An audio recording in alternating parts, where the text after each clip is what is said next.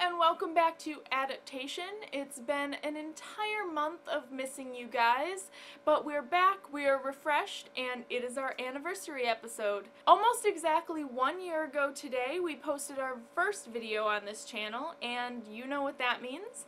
I'm Kendall Bryant, and I'm here to tell you 6 more books that we would like to see immortalized in film. This list is chock full of potential, as many of these have already had the movie rights sold and maybe had some rumors flying around about them, but it's just been way too long since we've heard anything concrete, so we're here to tell Hollywood to get off of its butts and start making some progress, because we need to see these adaptations. Playing right into our love of rebooted fairy tales, Jess's pick is Cinder by Marissa Mayer, the first book in the Lunar Chronicles series. As you may have guessed, it's loosely based on the story of Cinderella, but this time she is a cyborg mechanic who can fix just about anything, and like any good science fiction fantasy, the fate of the world rests on her shoulders. Just the fact that I got to say science fiction fantasy pretty much has me 100% on board for this.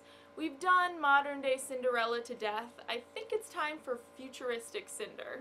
Jen would like to see the Ranger's Apprentice series by John Flanagan become a series on screen, but for the purposes of this, let's just start with Book 1, The Ruins of Gorlan, where 15-year-old orphan Will is picked to be a Ranger's Apprentice. The Rangers are kind of a mysterious, shadowy people, rumored to use magic to camouflage themselves, but they do protect the kingdom, so they can't be all bad. And as Will is going through his training, he learns that dark forces are gathering, led by the exiled Morgareth. Something like that. Honestly, this seems like more of a TV show to me. I mean, there are 12 books, and that's way too many for a film series. But if done right, I think it would make a good TV show. Just saying.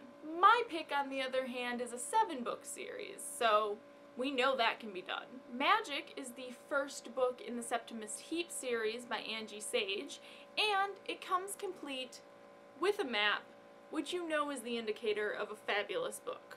I mean, Game of Thrones, Lord of the Rings, I can't think of any others, but you know that's true. This book combines magic with a sort of medieval-ish society and a kind of switched-at-birth situation.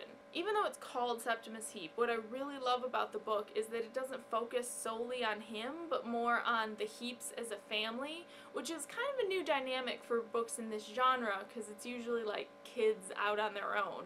This adventure is a team effort. And since we're on this series kick, Ryan has suggested the Artemis Fowl series by Owen Colfer. The first book, just called Artemis Fowl, meets up with the 12-year-old genius, billionaire, playboy, philanthropist. Maybe try that again.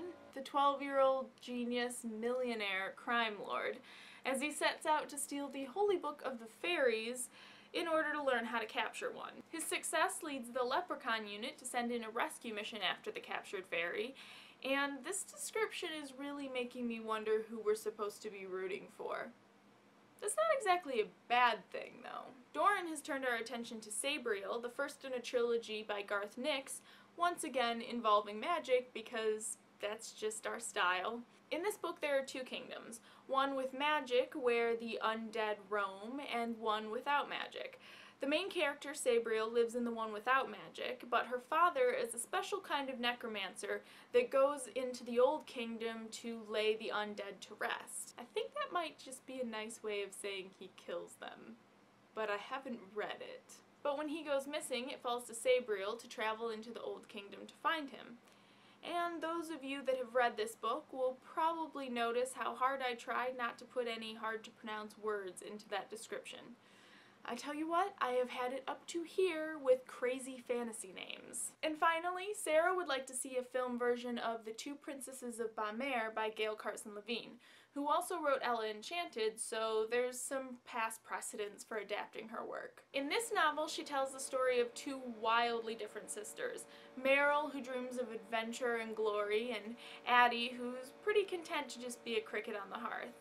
But when a plague enters their kingdom and Meryl's infected, Addie has to take a page from her sister's book and set out to find a cure. Gotta love a good story about sisterly love. Actually, I'm really liking how many of our picks are about family. and magic and kingdoms. Now you know why all of our hosts are friends. Similar interests. But let's be honest, we are due for some more movies about magic instead of dystopias. Not that we don't love them, but we had 10 years of Harry Potter, and at this point we're kind of addicted to magic and looking for our next fix. So Hollywood, I think that's your cue. And as for you lovely viewers, make sure you tell us in the comments what books you would like to see on screen, be it big or small. Please give us a like and hit the subscribe button for more videos, and if you want to hear more of our opinions, check out our podcast on iTunes. Until next time, happy anniversary to us!